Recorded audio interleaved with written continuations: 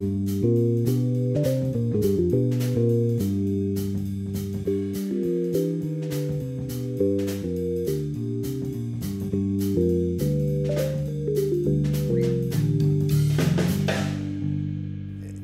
you start talking about the economics, then we talk about incentives. Yeah. And the resource allocation gains from learning don't necessarily line up with the individual gains from learning. That those can be quite different, actually. That you know, if there's something about the world that we can't do anything about, maybe the actual value of learning in that world isn't worth much, and we shouldn't invest a lot. But if people can privately benefit from learning what's going to happen, they'll do it. Yeah. How does that factor into the kind of models that you build? And you know, things that are, so it's not just about the ability to learn, but the incentive to learn.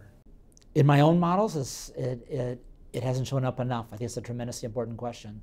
There are literatures out there, related literatures, about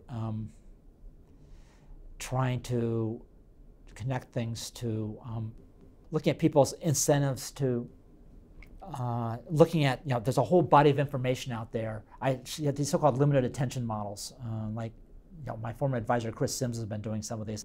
It was a bunch of other people. There's a bunch of information out there. There's limited attention. I have to decide where to pay attention, and because I don't want to look at every little detail.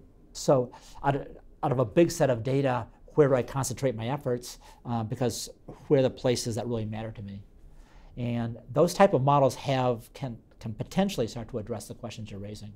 And I think they're very interesting ones. The models I've been looking at aren't rich enough to get us there, but of course I think it'd be great to integrate those type of questions into them. So it's the real challenge of this is, you know, as you know, one can really define some really exciting problems, but you got to make them exciting and tractable at the same time.